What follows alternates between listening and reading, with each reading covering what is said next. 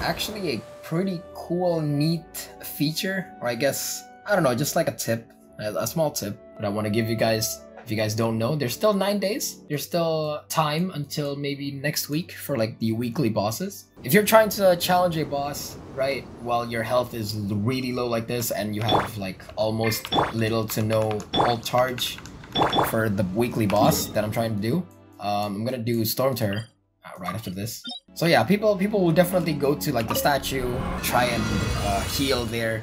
But since Vagabond is sort of ongoing right now, I suggest just doing this, just going in quickly with the team that you want to use. Like for example, I have a friendship party set up right here. So I go in, yeah, look at that. You get the heals, you get ult charge. So and then you just go to M, you know, open the map, and then go to Storm Terror.